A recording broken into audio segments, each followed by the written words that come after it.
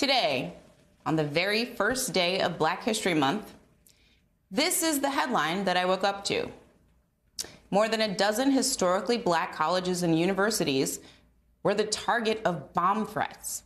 Howard University was the first to issue a shelter-in-place order for its students early this morning, and several more schools soon followed suit. The FBI said it was aware of the threats and are working with local law enforcement to address them.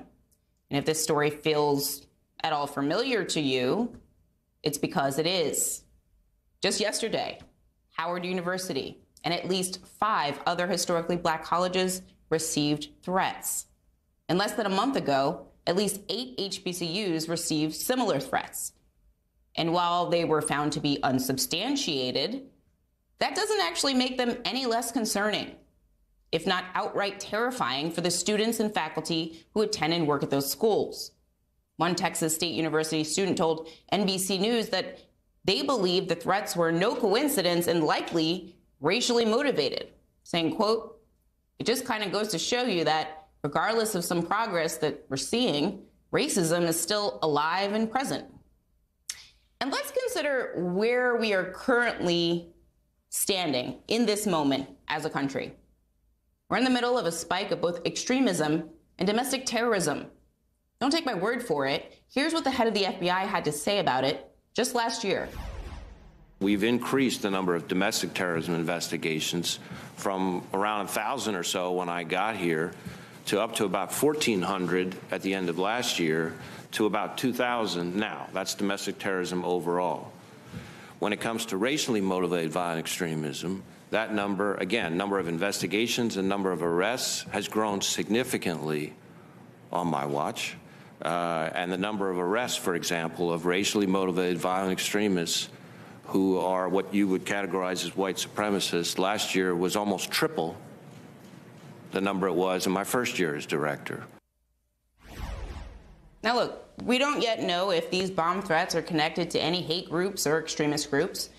But what we do know is that they were made to a specific type of school. We do know a decision was made to call them today, February the 1st, on the very first day of Black History Month.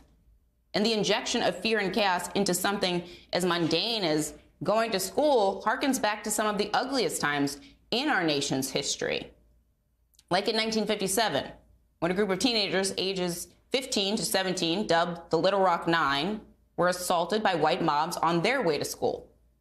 Or in 1960, when Ruby Bridges, at the tender age of 6 years old, had to be escorted to school by federal agents because of the vitriol that she faced from a hostile crowd of mostly white students and parents.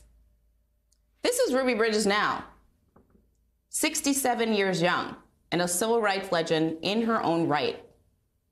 And you know what? She's a living reminder that we're not as far removed from that American history as people seem to think.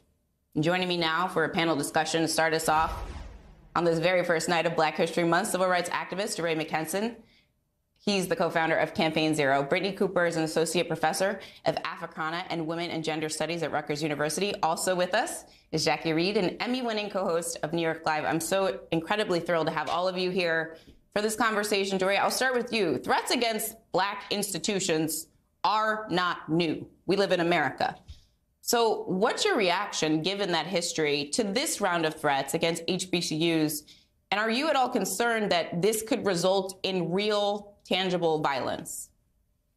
Yeah, it reminds me that so much of the work of white supremacy is actually to make Black people too afraid to live, too afraid to learn, too afraid to be in community with each other. And that's what these attacks on HBCUs are, the threats. But it reminds me, too, about the larger work around the police, right? That, like, the terror of police violence hasn't stopped either. That part of our work is to shine a light on these things and to push back and never be too afraid to live the lives that we know we deserve and the lives that we already live rooted in joy. Oh, I love the idea of thinking about joy on a night like tonight as well. And Brittney, I feel like, you know, some of this history needs to be laid out for folks in the audience who maybe this is just not their jam. This is not their ministry. We obviously are seeing the attacks on the state level and local level. around critical race theory and teaching American history, but this is why we need to teach it. So lay out for us some of this history. Ruby Bridges is alive and well, and she is seeing headlines that we could probably pull straight out of the 1960s. Do you think today's threats are part of a larger problem? And do you see a connection to the fight and the movement to ban critical race theory in schools on the local level? So one of the things that I think is being gestured toward is that we have the first Black woman vice president, who's a graduate of an HBCU. The battle is on in Georgia because Stacey Abrams, who's a graduate of Spelman, is running for governor. And so part of what this larger attack on higher education is about is curtailing the access of people of color and working class people into the echelons of power. So that narrative is propagated on the local level, but it rises all the way to the level that I teach at the college and university level. And so part of what folks are literally saying is that Black colleges have become an amazing pathway to leadership, so that Georgia flips blue and helps Biden into the presidency, and then also delivers a Black woman to the presidency. And white supremacy cannot abide that. So it is symbolically attacking these institutions because they are seen as an actual threat to a democracy or to a form of leadership in which these folks want only white men and white folks who are conservative to dominate those positions. So yes, it's in this long history, both of excluding Black folks' access to education, which is a legacy of enslavement, and then of violently suppressing their right to go to schools, even after the law has done so. And then to DeRay's point, at the point that you can't do it via threat of actual violence and you can't do it using the law, then you simply create a context of terror in which people feel unsafe.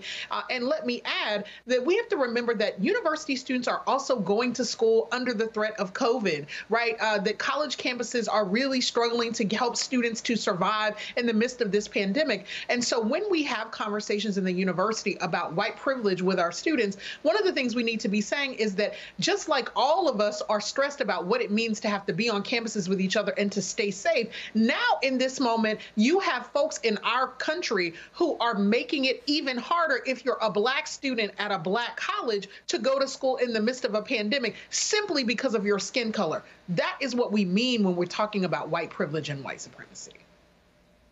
And Jacque, to the point that Brittney just made about HBCUs being seen as a place where future leaders are cultivated and trained up and raised up, citing the Vice President Kamala Harris, when these hate crimes increase, there's evidence that shows that more people enroll in HBCUs. So speak to how going to an HBCU can provide that foundation for the leaders of the future that, there are folks out here that are very afraid of that. Yeah, I mean, I went to an HBCU. I attended Clark Atlanta University, and I started off my college career at the University of Georgia. And I just was not seen. I did not thrive. But when I transferred to Clark Atlanta University, that is where I thrived. That's where I had an opportunity to be the managing editor of the newspaper, to host my own television show, to do so many different things. But the reason why there's so many reasons why students choose to go to HBCUs, but one of those main reasons is it is a safe space. It is a safe space for you to express yourself and to live your life and to figure out life as a Black student. It angers me that this is happening, particularly on the first day of Black History Month. To Brittney's point, these students are already, going to school virtually, a lot of them because of COVID, right? So they're not getting that campus experience. Then on top of that, they are living in a world where the realities of racism already exist. We learned that so well from Ahmaud Arbery. These kids can't even go jogging, you know what I mean? Or just live their lives and experience life without possibly being harmed or murdered. It is a scary, scary time for these students. And then add to that the mental health issues that a lot of students are dealing with on top of everything else. It is a difficult time for these students. And now they have to deal with bomb threats for the ones that are on campus. It just makes me angry that this is happening. You know, to Brittney, I want to bring it back to you on the point that Jacque just made about safe spaces, because as a college professor, there's all that conservative backlash against, folks trying to be, quote unquote, too woke and create spaces where people feel safer to have real and authentic conversation. So speak to the idea that at this moment, books are being banned, critical race theory is being banned via legislation on the local level to protect the feelings of white students, because parents fear that they will be harmed by those conversations at the expense of the Black and brown students who experience the racism and also need to learn that history. Everybody does. Absolutely. So let me say, too, that I'm a proud alumna of Howard University. I never miss an opportunity to share that.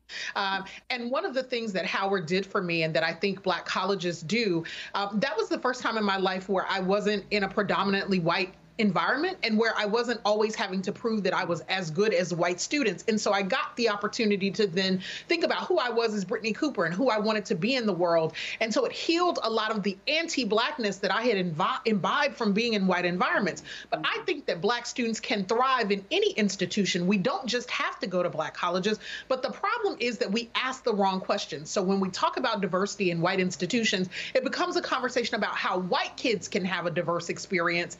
And the view is also that Black colleges aren't diverse, but they have Black people from all over the world in them. So they're often more diverse sometimes than very homogenous white environments. But the thing that I would say to white folks who are very bothered by this notion of safe spaces is stop being mad that people of color are seeking safety and start asking what it is about these institutions that are unsafe. What is it about the institutional project of whiteness that leads to violence, that leads to a sense of entitlement, and that makes our students feel like they have to gravitate towards one another in order to feel safety? Black students don't have to defend their right to safe spaces. White folks and white institutions and people in power have to defend why they keep building spaces that are fundamentally unsafe for us to inhabit. And DeRay, so many of the headlines going back to the summer of 2020 about the so-called racial reckoning in this country, there's been a lot of ink spilt over what it all meant, what was achieved. As we look back at those protests and that movement that, let's be clear, this is all connected to the history, going back to the civil rights movement. And even before that, we know that to be true as students of that history. But speak to what was tangibly achieved in this particular phase and how this particular phase was multiracial protest in a way that we really had not seen up into the summer of 2020. Yeah, some of it is people just understood better. I remember when we were in the street in Ferguson in 2014, we were convincing people that this was a problem. By 2020, people were like, okay, I get it. They were like, I get it. Something has to be done. And that's actually really important. And I also think that, people didn't realize some key facts, that the police actually kill more people in suburban communities than almost all other communities combined. It's actually not cities, for instance. But there were a lot of really good tangible wins. So we think about no-knocks. There are 6 states that restricted the use of no-knocks at the state level. The first ever restrictions in U.S. history. 19 states at the state level restricted police officer use of force, which is big. One state, the state of Maryland, repealed the Law Enforcement Officer Bill of Rights. And that's a big deal because not only was it the first repeal, but Maryland is actually the first state in the country that had a Law Enforcement Officer Bill of Rights.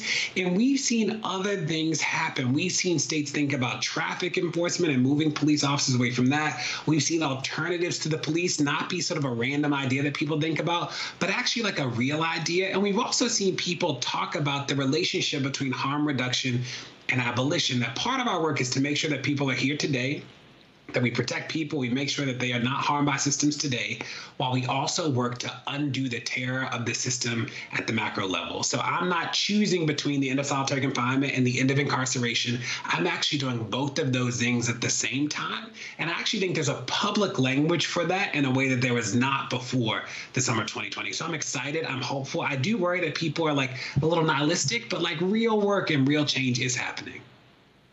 Yeah, and Zerlina, I just wanted to add something. Oh yeah, jump in. We have just one more minute, so please jump in.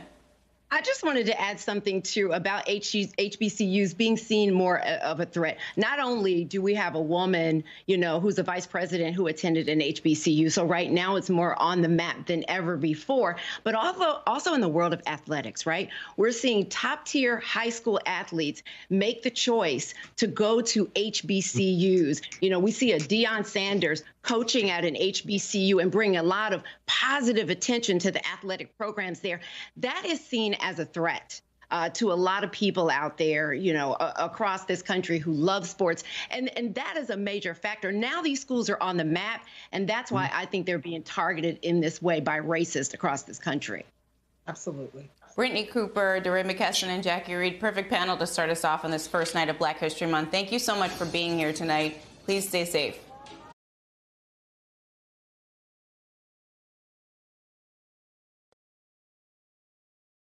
Hi, I'm Zerlina Maxwell. Thanks for checking out our channel on YouTube. You can see more from Zerlina by clicking any of the videos on this screen, and make sure you subscribe below to stay up to date on the day's biggest stories. Thanks for watching.